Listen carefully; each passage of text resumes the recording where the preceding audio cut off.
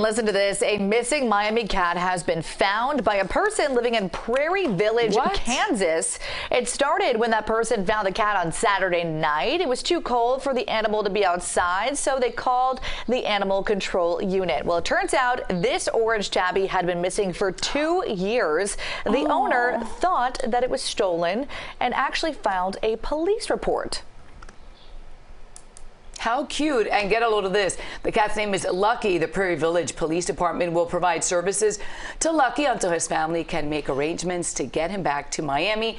They're hoping that happens within the next week or so. What a cute cat. I love it. Too. I've seen so many stories of animals becoming like lost, whatever, going states, and then they're found. I think it's adorable. Yeah. Always come back home. home. We got to, meet him when he gets here. Yeah, well, we'll find him when he gets here.